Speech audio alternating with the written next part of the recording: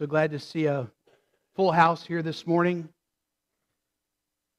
So glad that you chose to be in worship on this Resurrection Sunday.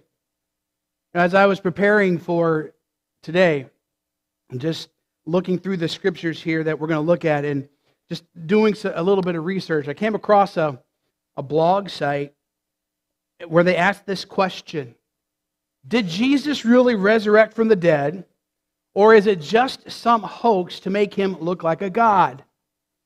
And people responded to that blog.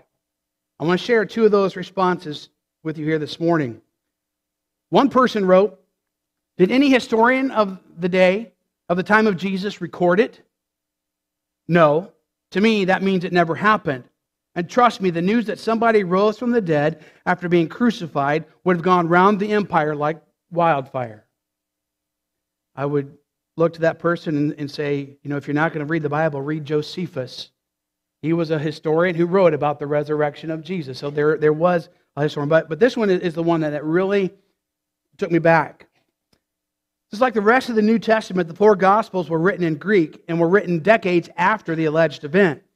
Mark probably dates around AD 66 to 70, Matthew and Luke around AD 85, 90, and John AD 90 to 110. Jesus and his disciples did not understand Greek and primarily spoke Aramaic. This is generally agreed upon by historians. Despite all traditional ascription, all four Gospels are anonymous, and most scholars agree that none were written by eyewitnesses. A few conservative scholars defend the traditional ascription of attributions, but for a variety of reasons, the majority of scholars have abandoned that view. So a credible answer to your question is, we do not know if Jesus was resurrected. And they go on to say, for those that say they know that Jesus was resurrected, I would ask, were you there? Knowing something and believing something are two completely different matters. Only 31.2% of the world identify as Christian. So a good question may be, what does the other 68.8% of the world population know? Scientifically speaking, Jesus' resurrection is implausible. Those are words from just two people. But I ask you this morning, did Jesus really rise from the dead? Amen. Now I want you to think about that answer. We all agree that he did, but do we realize the implications of our belief in the resurrection?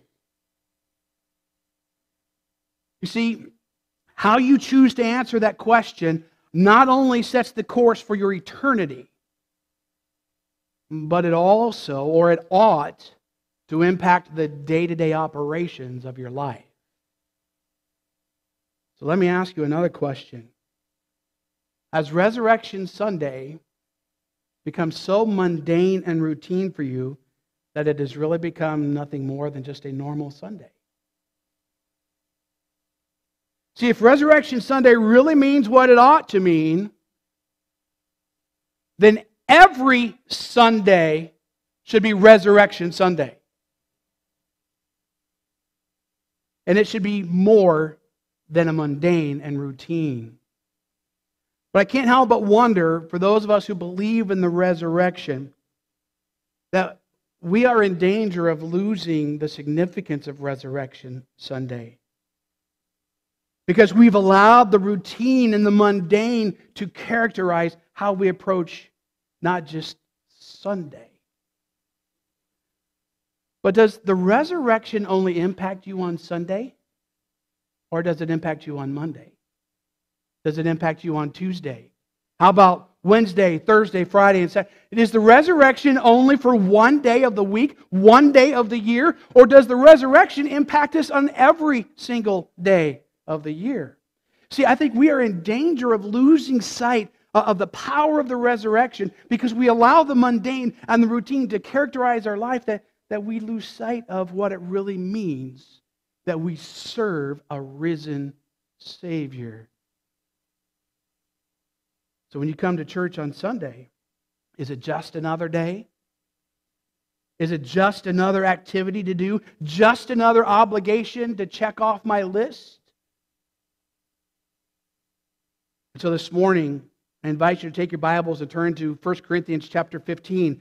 And I want to ask this question as we get started.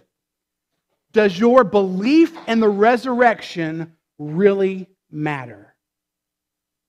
Does your belief in the resurrection really matter? Now, I want to give you some background to 1 Corinthians 15. We know this is the great resurrection chapter. All right?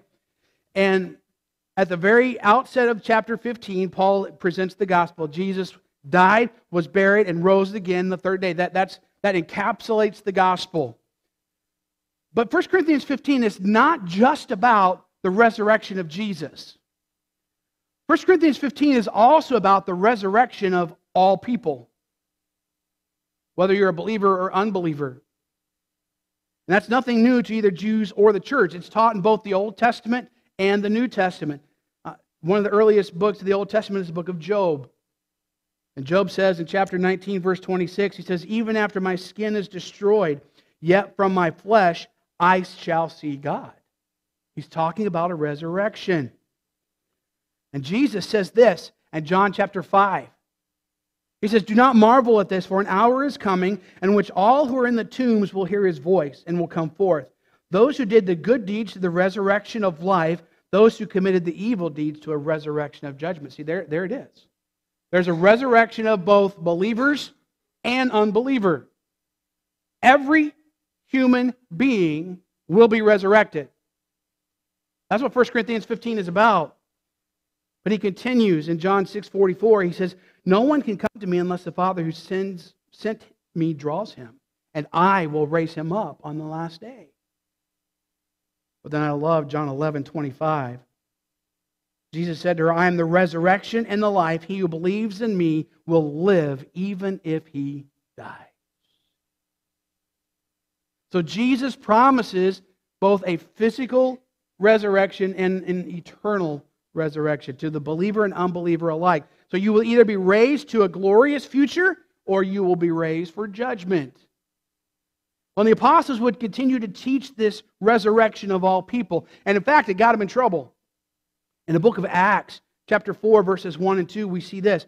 "As they were speaking to the people, the priest and the captain of the temple guard and the Sadducees came up to them, being greatly disturbed because they were teaching the people and proclaiming in Jesus the resurrection from the dead."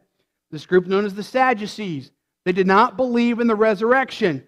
That is why they are so sad, you see.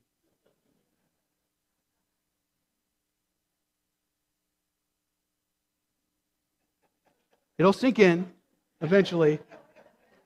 Okay? I know. Oh, wait a minute. Oh, there it comes. All right. There was a group of people who did not believe in the resurrection. And so they taught that the body and the spirit, they're two separate things. The body will die and it will forever stay in the grave. But there is the soul that is immortal. Paul would continue to teach the importance of the resurrection. It's an important part of his message of the gospel. You can see that throughout his letters. But in spite of all of the scriptures, in spite of Jesus saying there would be a resurrection, in spite of the apostles, and in spite of Paul telling these Corinthian believers there is going to be a resurrection, they bought into the Greek philosophy of the day that said, no, that's not possible. It only applied to the spiritual realm, not the physical. And so Paul addresses this problem. Look at 1 Corinthians chapter 15, verse 12. He says, "If Christ is preached that he has been raised from the dead, how do some among you say that there is no resurrection of the dead?" There's the problem. And there's something very important about verse 12 that we don't see in the English, but in the Greek it's written this way. Here's a literal translation. There's no article in front of the word dead. So here's how it reads. "How say some of you there is no resurrection of corpses?" That's a physical body. Physical resurrection. So all throughout 1 Corinthians 15, Paul is laying out this argument of the reality of the resurrection. Not just Jesus' resurrection, but the resurrection of all people. See, you can't say you believe in the resurrection of Jesus without also believing that there's a resurrection of all people. You can't just take parts of the gospel and keep it. and say, I like this one, but I don't like this part. And no, you either accept it all or you don't accept it at any part of it. But there's also a part of the gospel that says if you reject, then your eternity is a separation from God. So if you accept the gospel, then you are going to be raised to a glorious life. But if you reject the gospel, then you are going to be raised to a life of eternal separation from God. It's guaranteed fact. And so what Paul does in 1 Corinthians 15 is he connects the resurrection of Jesus to the resurrection of all people. And so there are some serious implications. We're not going to look at all of 1 Corinthians 15. We're just going to focus on verses 12 to 19 because in this particular section, Paul lays out the argument, what if Jesus weren't raised? And there are some great implications to our life on a daily basis, that if Jesus wasn't raised, how does that impact us? And so we want to walk through this and really think about, do we really believe in the resurrection? Because if we believe, then there are some things that ought to move us. There are some things that ought to challenge us. So let's examine it. First of all, there are some theological consequences. There are some theological consequences. Starting in verse 12, let's go down through verse 16. Now, if Christ is preached that he has been raised from the dead, how do some among you say that there is no resurrection of the dead? But if there is no resurrection of the dead, not even Christ has been raised. And if Christ has not been raised, then our preaching is vain, your faith also is vain. Moreover, we're even found to be false witnesses of God, because we testified against God that he raised Christ, whom he did not raise, if in fact the dead are not raised. For if the dead are not raised, not even Christ has been raised.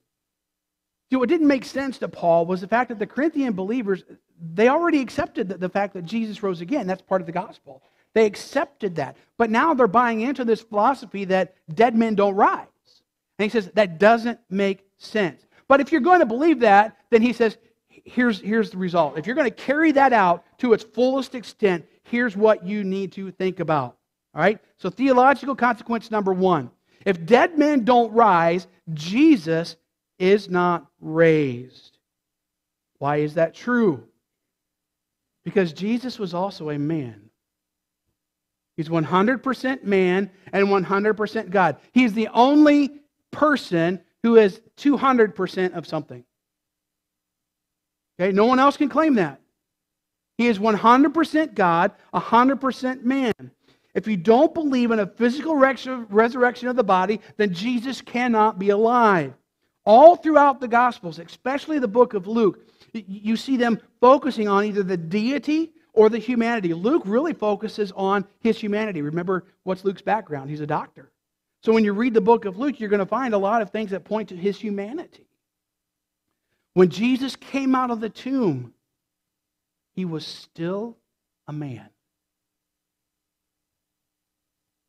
What did Jesus tell doubting Thomas? Reach out and touch me.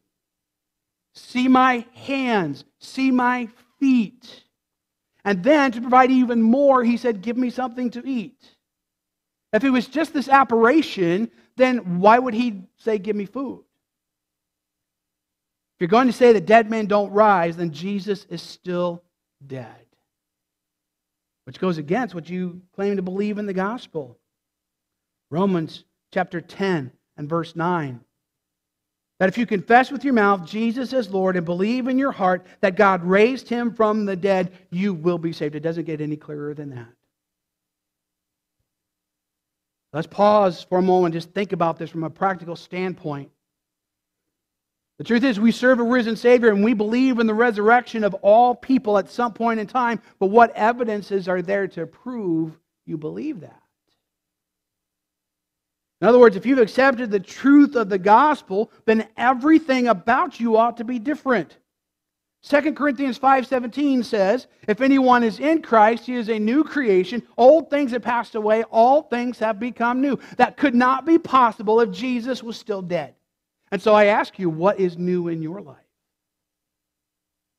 What has he made new? What areas of your life can you point to that says, this is the way I was, But now, because of Christ's death, burial, and resurrection, I have a new life. I am a new person. What can you point to? So I ask you again, has Sunday simply become an ordinary day? See, if we truly believe in the resurrection, then every time we gather, not just Sunday, we gather Sunday for particular reasons, but every time we're together, every time we're out there, well, it's a bunch of new creations getting together. A bunch of new creations getting together, and let me be honest. Being up here preaching and up here on the praise team, sometimes I look out and I say, do you really believe in the resurrection?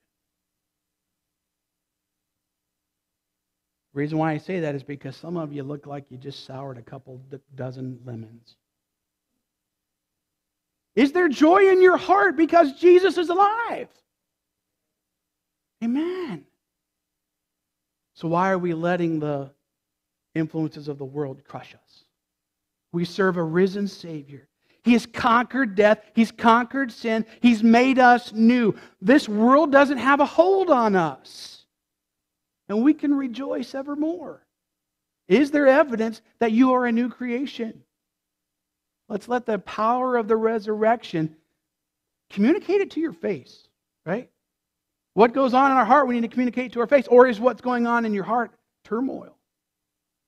Is what's going on in your heart discouragement, defeat? If you serve a risen Savior, then there ought to be joy in your heart because you are a new creation. So the resurrection really means what it ought to mean.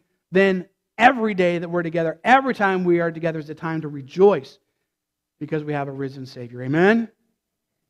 Theological consequence number 2. All preaching is useless.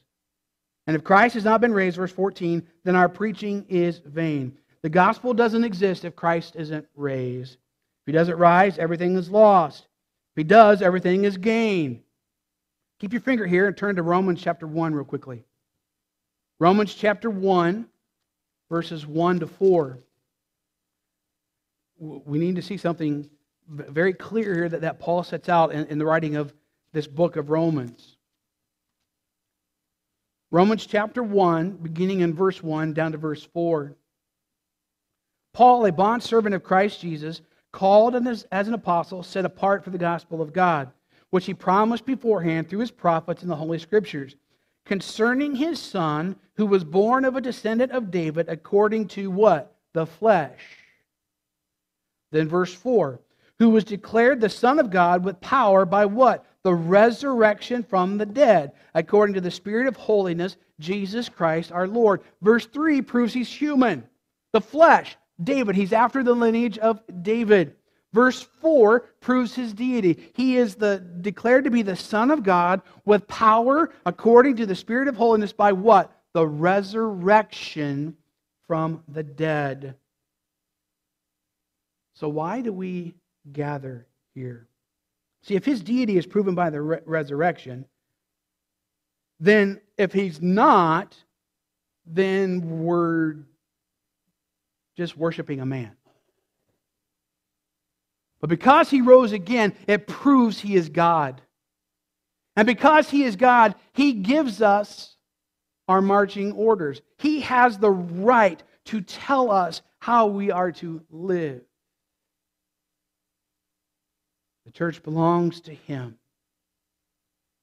We receive our marching orders from the Scriptures. And so we gather every Sunday to study the Scriptures, to receive our marching orders, to correct the ways that we are going that don't measure up to His Word, that on a day-by-day basis we are following our leader of Jesus Christ.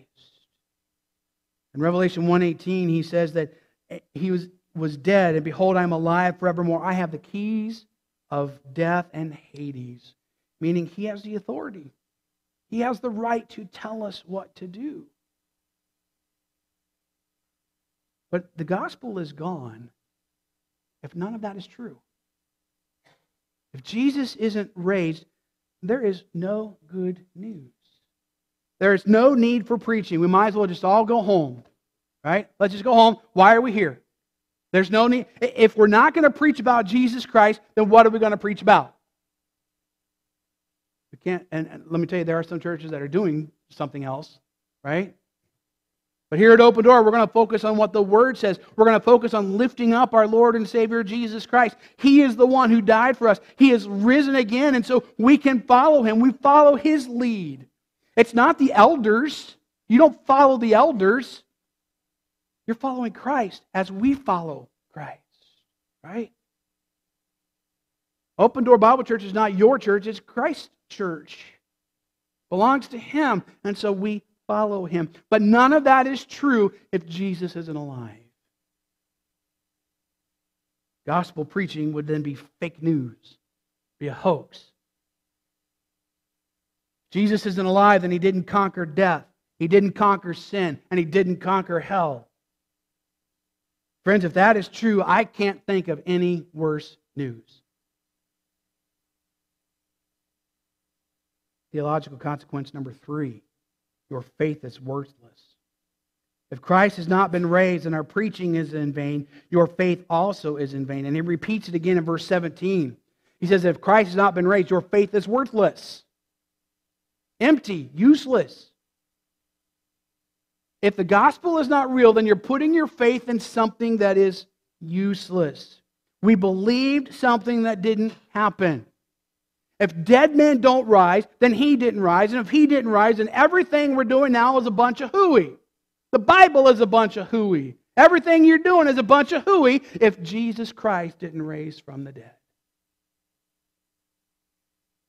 So please, don't hear me say, some of you may listen to this message later and maybe you pick up and say that the Bible is a bunch of hooey. Please make sure you understand I'm not saying the Bible is a bunch of hooey. All right? But there are people out there who do. Think of all the Old Testament people. People like Abel, Noah, Abraham, Moses. Noah was probably, if none of this is true, Noah was probably the worst fool of them all. He spent 120 years building a stupid boat. If it's all worthless. To believe in a God who couldn't save him from his own sins. Might as well just rip Hebrews 11 out of our Bibles. Their faith was empty because God was not able to save them.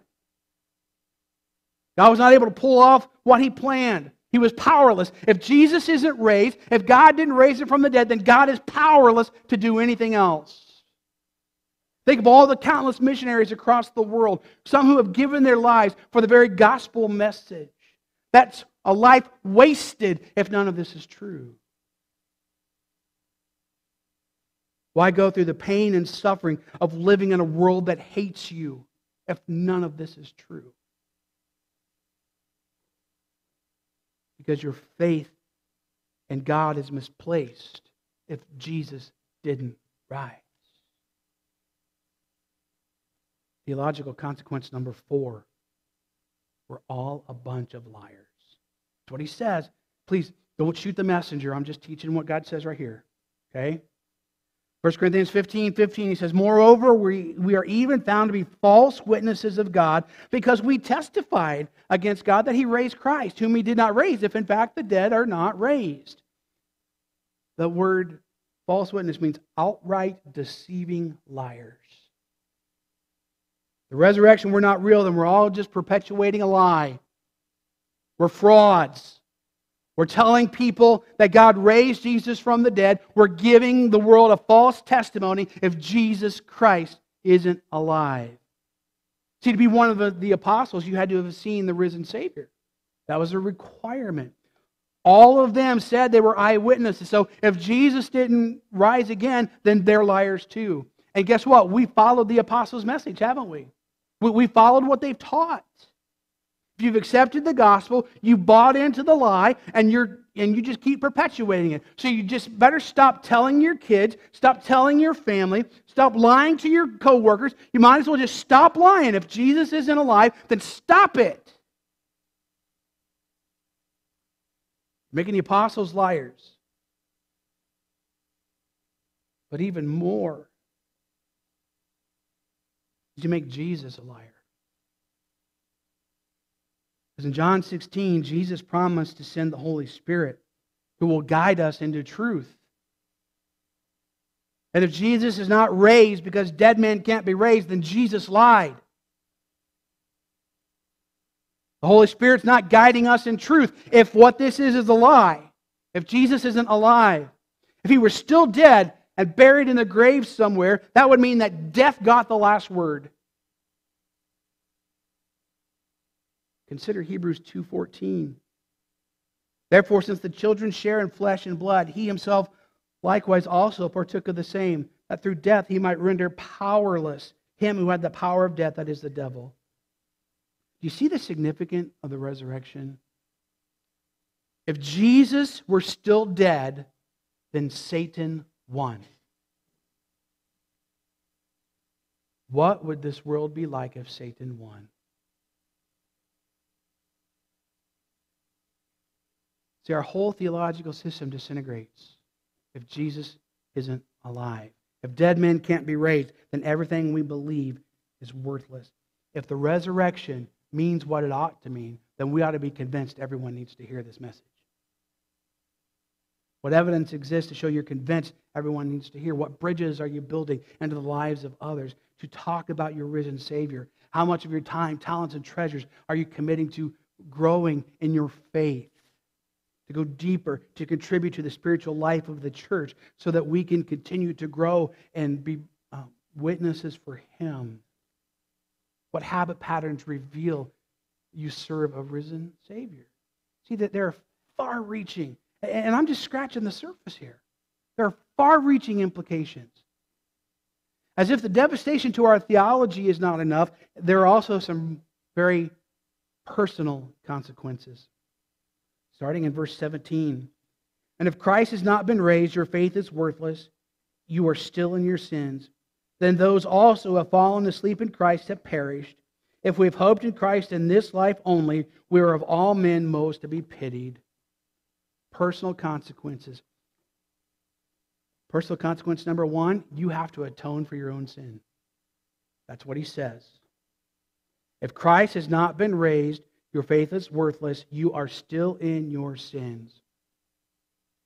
Romans 4:25 says He was delivered over because of our transgression and was raised because of our justification. Justification is God looking at us and in Christ declaring us righteous. Not because of anything we can do or not because of anything we have done, but only because of Christ. Because of the resurrection, your forgiveness has been secured. Sins past, present, and future, they're all covered under the blood of Christ. He paid for our sins with His own life. So if you believe that the resurrection didn't happen, then justification can't happen. There is no forgiveness. There's no deliverance from sin. If Jesus were not raised, then you would have to atone for your own sin. And what's the payment for that? For the wages of sin is what? Death. So the only way you can atone for your own sins is to die. But guess what? Your death is meaningless. Because there's nothing you and I can do to ever earn our way to heaven. If there's no resurrection, Jesus didn't conquer sin. It conquered Him. It killed Him. He stayed dead. There's no forgiveness, no justification, no salvation. It's all on you to figure out how you're going to atone for your sin. And all I can say to you is good luck with that. See, if the resurrection means what it ought to mean, then we ought to continually praise God because we don't have to worry about atoning for our sin. It's taken care of. Why? Because Jesus is alive. We're found in Him. God justified us by His grace alone. Personal consequence number 2. No hope to be reunited with those who've gone before us. Verse 18. Then those also who have fallen asleep in Christ have perished. If Jesus isn't resurrected, then Peter, James, John, Paul, all of them are in eternal torment. Guys like Luther, Calvin, Moody, Charles Stanley, you name those guys who you followed for long periods of time, who are now dead and gone. How about your grandmother, your parents, your brothers, your sisters, your spouses, your children? All who love Jesus are in hell, eternally separated from God if Jesus isn't alive. That's what he's saying. There's no hope for us to ever see them again if Jesus isn't alive. Satan won, God lost if Jesus isn't alive. See, if the dead don't rise, Christ isn't risen. Preaching is useless. Faith is empty. Apostles are liars. Sin is unforgiven. Dead believers are eternally lost. Do we see the implications of the resurrection? But because he was raised, you and I have a sure hope and a guaranteed hope that we will one day see those who have gone before us.